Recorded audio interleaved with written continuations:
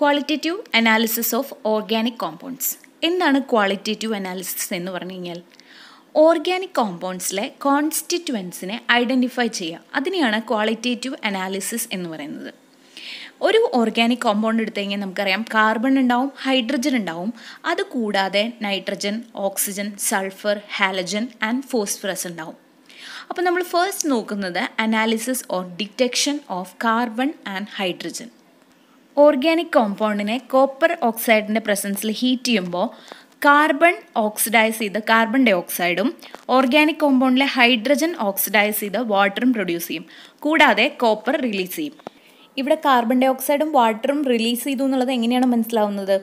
ഈ ഒരു മിക്സ്ചറിൽ കൂടെ ലൈം വാട്ടർ ആഡ് ചെയ്യുകയാണെന്നുണ്ടെങ്കിൽ മിൽക്കി കളർ കിട്ടും.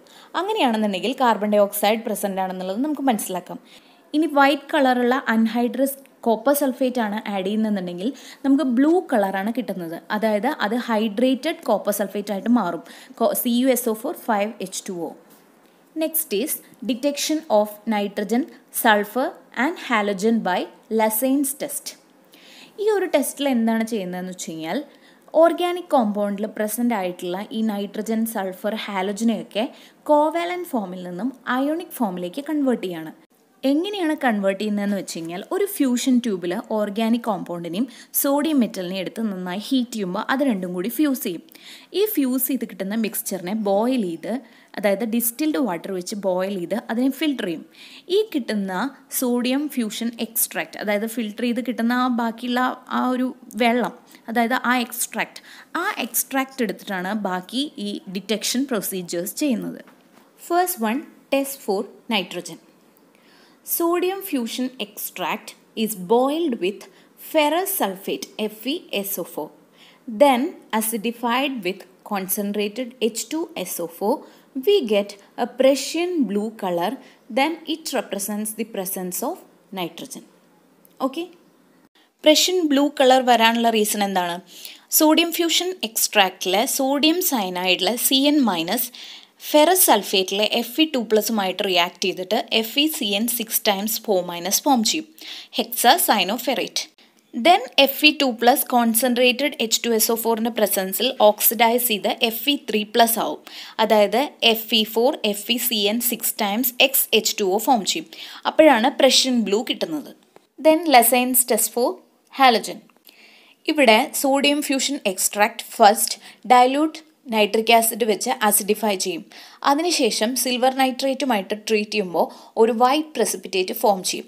ഈ white precipitate soluble in ammonium hydroxide.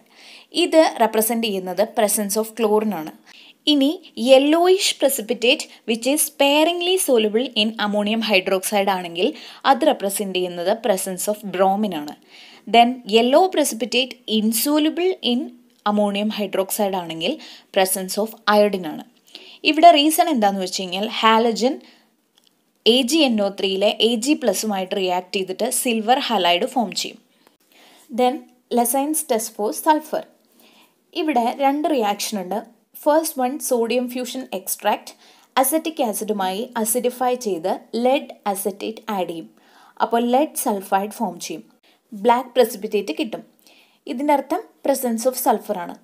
അതല്ലെങ്കിൽ sodium fusion extract sodium നൈട്രോപ്രൊസൈഡുമായിട്ട് react ചെയ്തിട്ട് ഒരു വയലറ്റ് കളർ കിട്ടുകയാണെങ്കിൽ അതും ഇൻഡിക്കേറ്റ് ചെയ്യുന്നത് പ്രസൻസ് ഓഫ് സൾഫർ ആണ്. ഇനി ഒരു ഓർഗാനിക് കോമ്പൗണ്ടിൽ നൈട്രജനും സൾഫറും പ്രസൻ്റ് ആണെന്നുണ്ടെങ്കിൽ ലസൈൻസ് ടെസ്റ്റ് ചെയ്യുമ്പോൾ നമുക്ക് ബ്ലഡ് റെഡ് കളറാണ് കിട്ടുന്നത്. ഇനി test for phosphorus. Organic compound ഒരു ഓക്സിഡൈസിങ് ഏജൻറ്റിൻ്റെ പ്രസൻസിൽ ഹീറ്റ് ചെയ്യാം. Example for oxidising agent sodium peroxide.